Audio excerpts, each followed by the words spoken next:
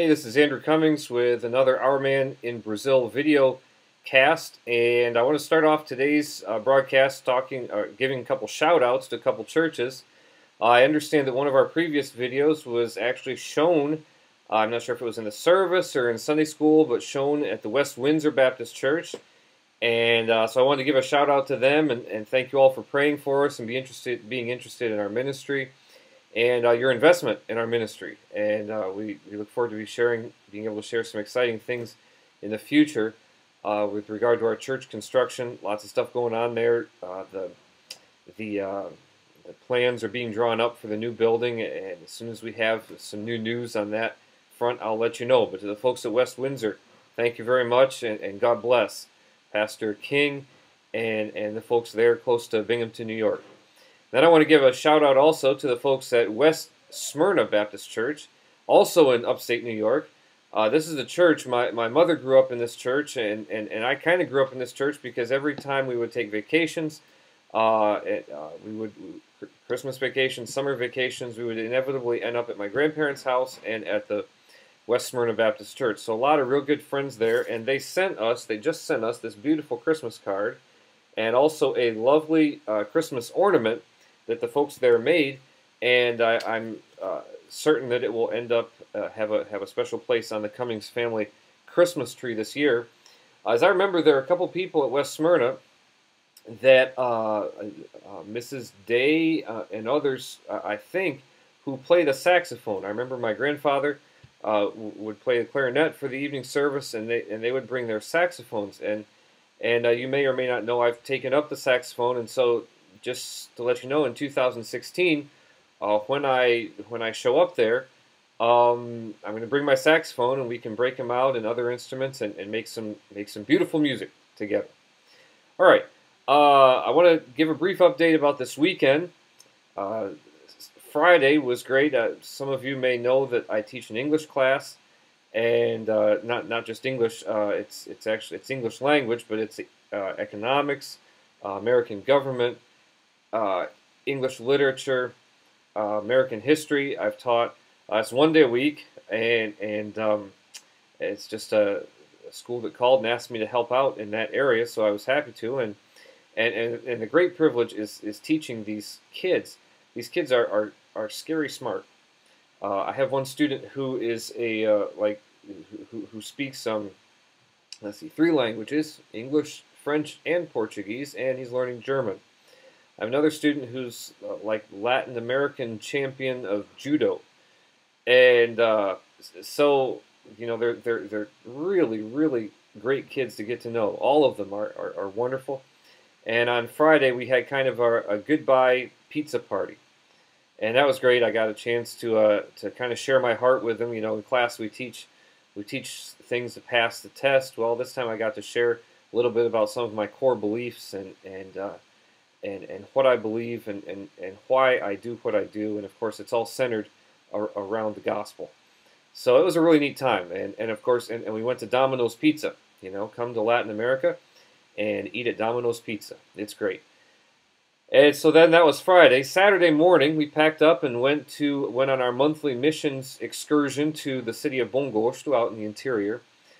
And that was a really neat experience on several levels. We do this every month. I've talked about it before. It's a little community way out in the middle of nowhere, 2 hours from the city. And we go out there, and every month we do evangelism. We usually do some type of social work, and this time wasn't differently. And then we have a service in the evening, an evangelistic service. And this trip was special for 3 reasons. The first reason was just seeing our ladies kind of get together. There was a young girl from the community who is pregnant. I mean, we're talking very young. Like, she was pregnant at 13 years old. She's 14 now, expecting the baby next month. Terrible situation, very very tragic. Just horrible. And but what was neat was to see the ladies of our congregation spontaneously. We don't have a program. We don't have a society for helping this kind of person, but just people in this kind of situation. But just see the ladies in our church kind of spontaneously get together and say, let's help this girl. And so we went out and we had a baby shower, and she got, I don't know how many diapers, other things that she's going to need, and her baby is going to need. Out there in this little community, no one would do this for her. There's no safety net or anything like that for her out there. And so our church stood up and filled in the gap. And I was really proud of them. It's not something I came and said, hey, we need to do this. It's something the ladies of the church just kind of got together and said, we need to do this. It was awesome. We had a couple of adventures. Our bus got stuck in the sand, and so we tried various ways to kind of push it out. And finally we called in a tractor, and the tractor pulled it out. That was a lot of fun.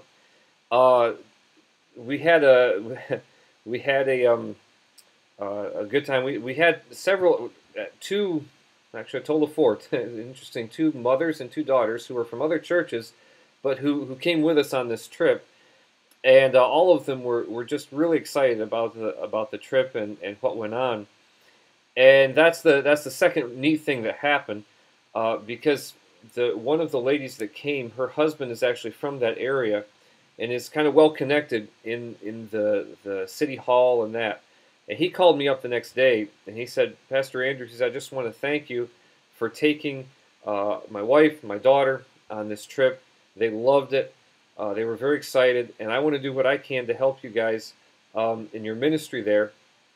And so in a couple of weeks, Lord willing, I'm going to be going with him out to the city of Molhus, which is the city, that's the actual city where that administers that rural area, and talking with some of the people in City Hall and seeing what we can do to get possibly a piece of property where we can build some sort of covering so we can have our services in the dry place.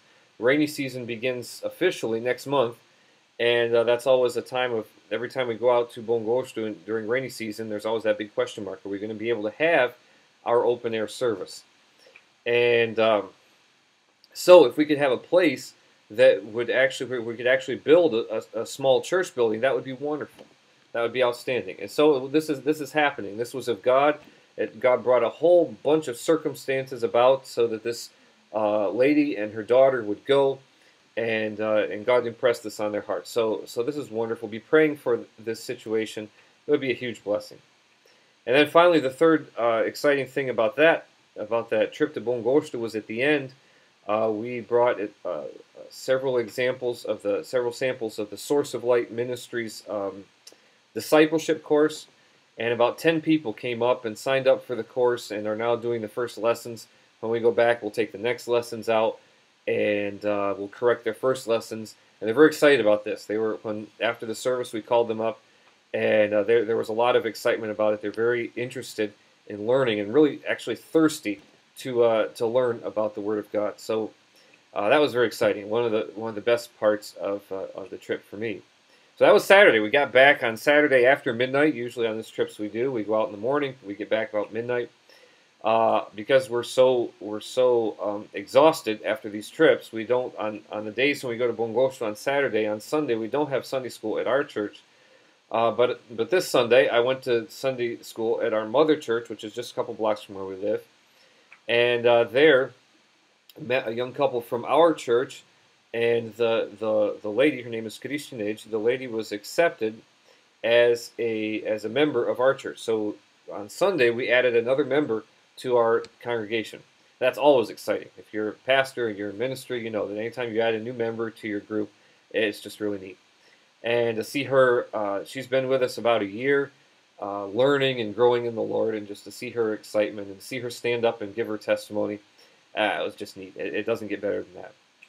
So then that was Sunday morning. Sunday evening, we at our church, at the congregation, we had, of course, our normal service. Before that, 4 o'clock, we have our evangelism, our monthly evangelism campaign at our own church. We decided we would do this every month. The same weekend we go to Bom Gosto, we come back, and since we don't have Sunday school, then in the afternoon the people in our church get together and we work to evangelize our community. So we did that. This is actually only the second month we've done that, but it was really, really great. We had a good turnout. These are people from our church, and you know, it's when you have a small church like we do, 22 now members. So we had a very high percentage. I forget how many people exactly were there, but a high percentage. I put some pictures up on the website, but the pictures I put up, there's not everybody there that was there for the evangelism. So it was a good number, good group of people. We focused on the area that's right around where we're going to be building the new church.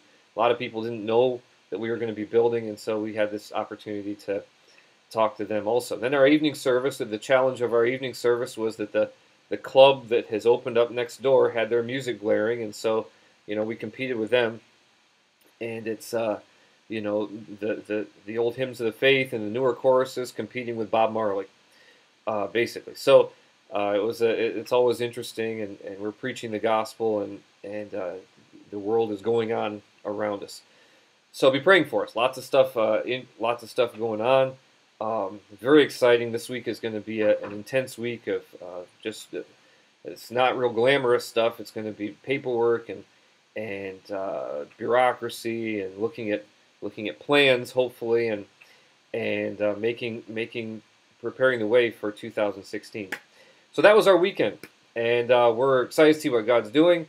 Looking forward to coming back with some other things. I've got a couple interesting video casts coming up, probably this week, a couple more.